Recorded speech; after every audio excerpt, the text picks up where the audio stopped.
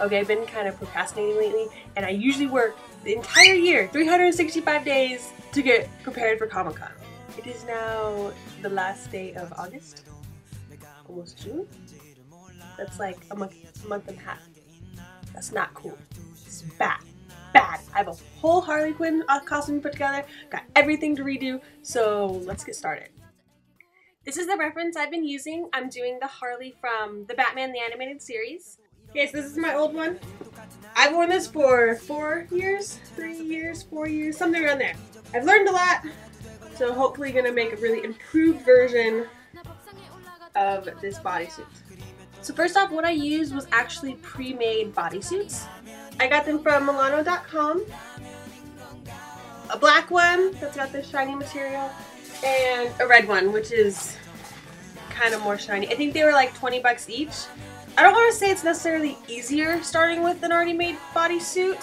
I like everything to match, and like making your own gloves is super hard, and if you had to go find a glove and match it to some fabric, odds are it's not really gonna look the same.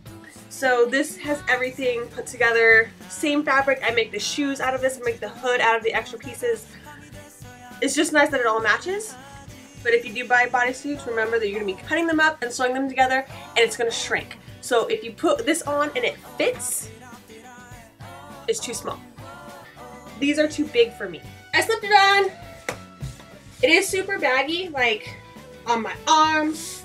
Baggy. It fits me lengthwise. The split is, her waist is right here, boobs are here, it's right in the middle of the waist and the boobs. So right about here. Now remember, it's gonna be hard because you're taking something that this actually fits me pretty nicely in my torso. You're gonna be cutting it up and having to sew it together. You're gonna lose some of this space. So keep that in mind whenever you're cutting up your bodysuit. I won't lie, this is like the scariest part because if you mess it up, you have to buy a whole nother bodysuit. First off, I'm gonna cut the main seam where I marked it this way. There we go! Oh my god, I'm cutting it! And please, cut straight. This has to be horizontal and vertical from each other. If it's crooked, it's gonna look really bad. Okay. Now cut the black one the same as the red one. Last year I made my hood separate, so I'm gonna go ahead and cut off the entire headpiece. And these come with 2 zippers on it. I kept this zipper for my hood zipper, so make sure you leave one of the heads up here. So now go ahead and take your top pieces, and I'm just gonna cut off the zipper entirely.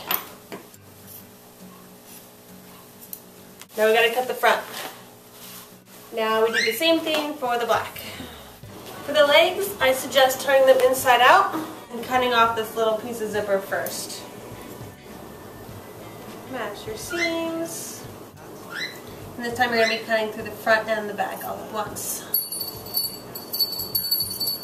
And since the opposite glove is pretty much useless, I cut mine off close to the glove as I can. Red shoulder goes with black glove. So this is the glove you're actually going to be using. So slip it on, pin where you're going to need to cut right at your wrist bone with a little bit of seam allowance room. Make sure you put each side on because obviously my red glove is actually a lot smaller and fits my hand versus the black glove. You never know when you get stuff off flying. So that's the basis of my bodysuit. Right now we're just sewing the main pieces together and then we're going to alter it later and get it to fit right. Okay, so first important things about sewing this spandex material. You need size 11 needles. They work the best. And then for my top thread, I'm using this clear, it's actually almost like fishing line.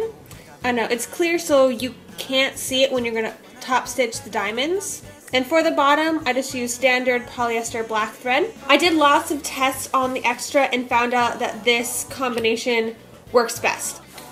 And I'm gonna be using a zigzag stitch for the whole thing, that way it can stretch both ways. So this is what I came out with on my practice thread. It still stretches.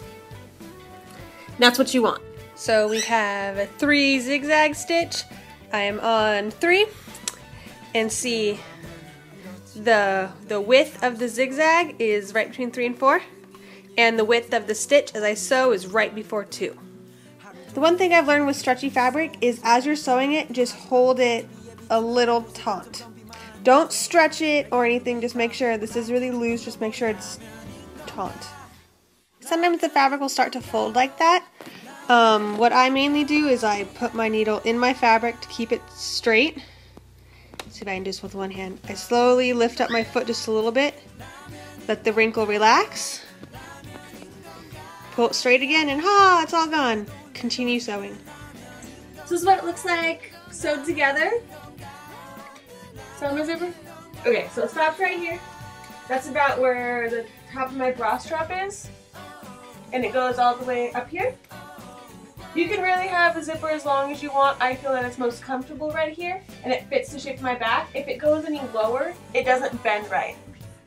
So it's still crooked. You can see the top isn't even. These are a little off. But they match up here, and they match up here. That's important. So I put it on inside out, and what I'm going to be doing is just pinning it to fit myself. I am going to use a whole bag of safety pins, mostly because when I pin it, and I'm going to be moving around and pinning other places, if I use straight sewing pins, it's going to poke me everywhere, and I don't want that. So once you're satisfied with all the alterations, go ahead and sew it. Okay, so once you have the bodysuit fitted, we need to trace the diamonds on. So these are my finished diamond pieces. For the thigh, I have 3 red and 3 black. This was the pattern. It's about 2.5 by 4.5. That's about the size range for the thigh. Next we have the calves, and she has 2 reds and 2 blacks. And the measurement for the calf is about 2.25 and 4. So roughly just a little bit smaller than the thigh. Lastly, we have the arm pieces. We have 2 blacks and 2 reds. And the arm size is 2 by 3.5. That is the size difference between all 3 diamonds. So now I'm going to do the 3 on the right hip. And the picture shows it a variety of ways. It's like on the side, or when she turns around it's near the front. I'm going to put it on the front so you can actually see it. Topmost one is pretty high, right next to my hip bone. This is where you just kind of play around with it. The next one is further in. 3 diamonds on the thigh. Tracing the diamonds on the arms right here and on the back was a little more difficult. I had to have Kevin help me. So now we're going to cut out the diamonds. This fabric doesn't unravel. You see how when you cut it, it stays really nice. So I don't need to cut any excess. I'm going to be tracing the diamond exactly with the little bit of white chalk. So here we are, 3 very cleanly cut diamonds. So once you have the diamonds all fitted out, we can sew them to the bodysuit. So I'm starting off doing the thigh diamonds. I pretty much just took my pattern and placed it over my chalk. My stitch is the same. I'm doing the zigzag. Everything the same. I'm just going to start in whatever convenient corner seems best. You can see as I sew, I'm trying to get the zigzag to go over the black and the red. It's both the same time. So let's do this with one hand. See how it goes onto both sides? That way it'll really secure the diamond. This is what the first diamond looks like sewed on. It's pretty flush. So you can see where it got that wrinkle right there. That was bad.